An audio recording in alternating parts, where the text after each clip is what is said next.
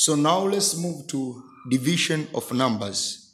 Ambayo division ni kugawanya.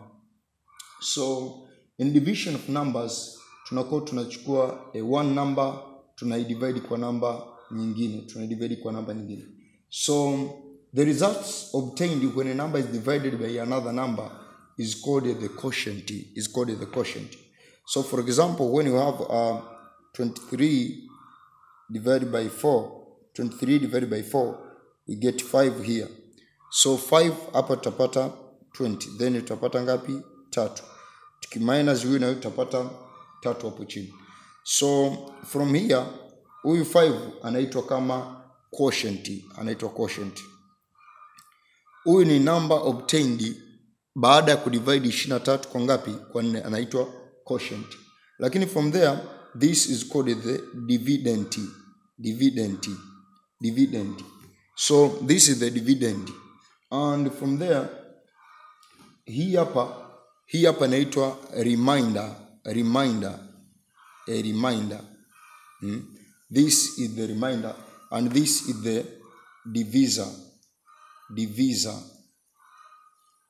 So we take a dividend, we divide by divisor to get a quotient, then we remain with the remainder.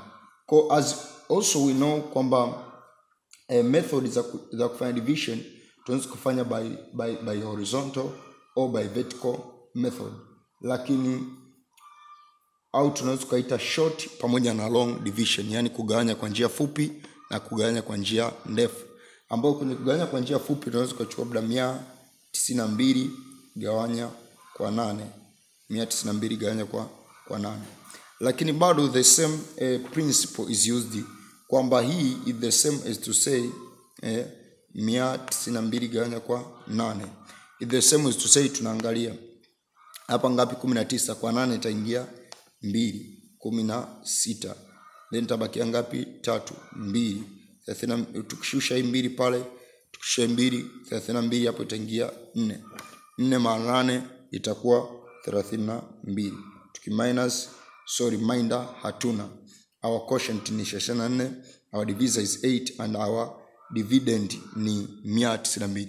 Kwa hiyo kugawanya kwa njia ndefu na kwa njia fupi, I hope all of these tayari unafahamu from your primary school mathematics,